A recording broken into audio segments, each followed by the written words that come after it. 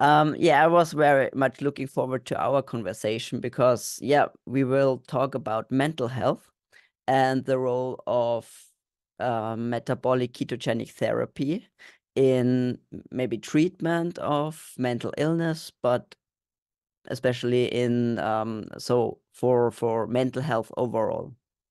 And before we start to get deeper into the topic of mental health or mental illness, maybe you can share your story, where you come from, and why is this a topic you're really passionate about? Sure, yeah. So I had anxiety and seasonal depression and problems with cognition and mood ever since I was a kid. And, I investigated self-help routes and my doctor was never very helpful.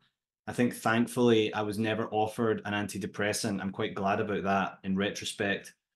But it was a problem. It impacted my life significantly, and my relationships and my ability to work effectively.